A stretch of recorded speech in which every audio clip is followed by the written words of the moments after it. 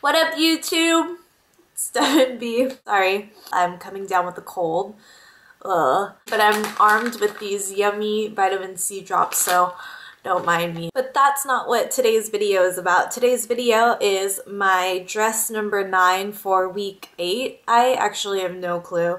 Let me double check before I start telling y'all lies. Yes, so dress 9 for week 8. I'm still very much into this project. I don't know, it feels like I've kind of been in and out with just so much going on, but I've completed 2 months, which is fantastic. So only 10 more months to go. So here's dress number 9 for week 8.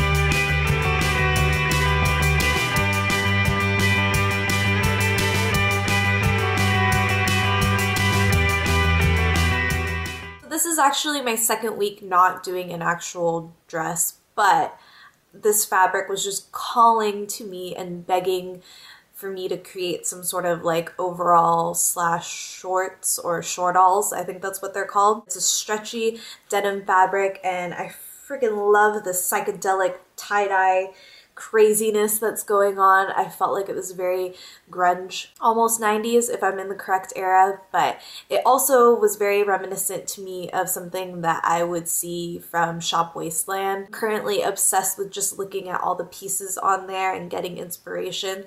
I'm super happy that I finally was able to make a pair of overalls slash shortalls exactly how I envisioned it in my mind, so I'm really happy. I have some exciting news that I wanted to share with you guys. I actually got asked by a friend to participate in a fashion show and it's for charity. So I feel super blessed for the opportunity.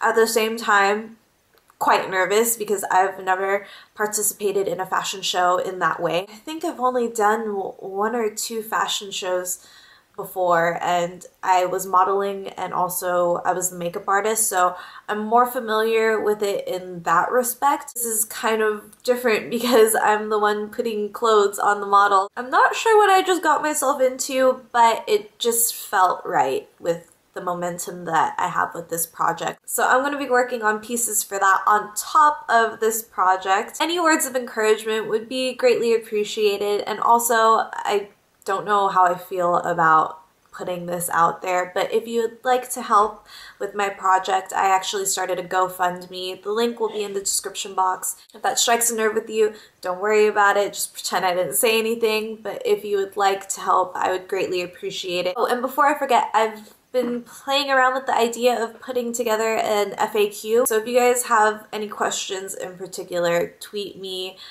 You can comment here. Have at it with your questions, and I hope you guys are doing well. Please take care, and I'll talk to you guys in the next video. Bye.